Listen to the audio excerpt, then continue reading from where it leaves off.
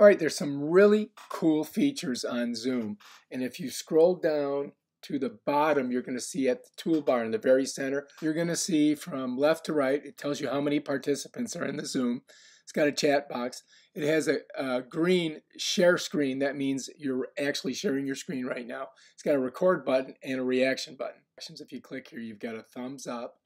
And I think you got clapping hands, which you can send to whoever's on there. That's one thing. And they also have this chat here. So if somebody sends you a message, that's going to highlight. It's going to say like one. It's going to give you who sent the message and who you sent it to.